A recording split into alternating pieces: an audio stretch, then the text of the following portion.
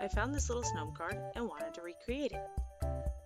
After squishing all the clay, I formed its body. It didn't take long, but I managed the best I could. Then with some translucent clay dyed light blue, I gave him spines one by one.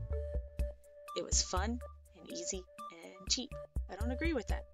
It was fun, easy, and a great learning experience.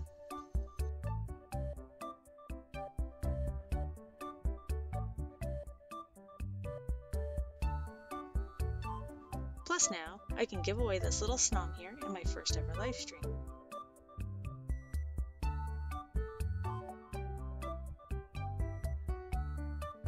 Don't forget to like and subscribe to find out more.